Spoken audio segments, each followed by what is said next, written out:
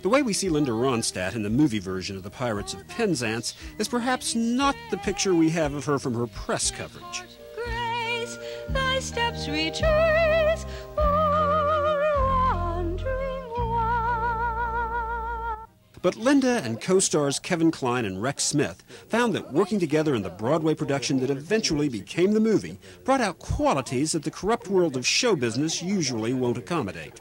It's interesting. I mean, for me, because I'd never acted before, but what it seemed to me was you take a little tiny facet of your own personality, however minute or grand it may be, and just allow that to shine exclusively for a period of time every night, because everybody's a lot of people, you know, and I'm certain that sometime in my life there was some guilelessness back there. Maybe when I was 4 or 5, I had to call it back up again and say, okay, it's your turn again.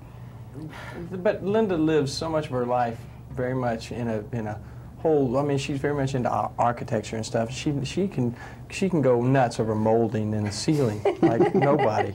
And there's so many parts of her that are so much like Mabel in terms of it's not like some huge image makeover. I mean, in terms of personality, I don't think from Mabel, I think there's a heck of a lot of that in her that was just, she was just able to explore. Romantic. She just doesn't get to, if she could run around in Victorian clothes, she'd probably run around in I do run around in Victorian clothes. Well, you do. My costume came from my closet, as a matter of fact. It's one of the other key My slip is Victorian, that's the only thing.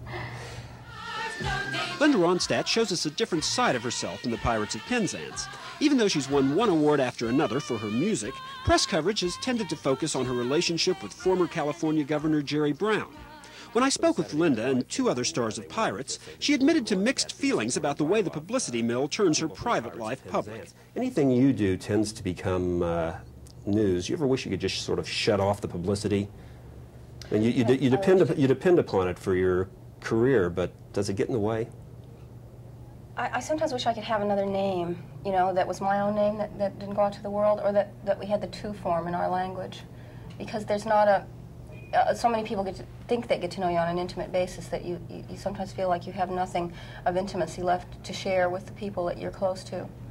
You know, so it would be nice if we had thee and thou, I think. Do you think that you can ever get away from that, or? No, I don't think so. It's part of the job. I mean, you do find private things to do with people, and you find private ways to spend your time and enjoy yourself, but it's getting harder.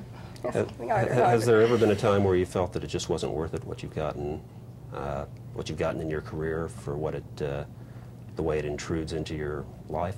Occasionally I've thought that, but I have nothing.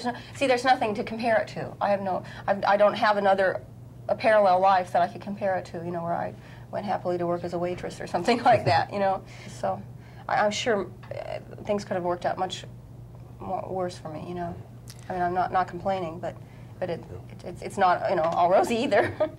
In New York, Stuart Rosenthal, Channel 2 News. Sit here and have 15 minutes to talk to 3 really spectacular performers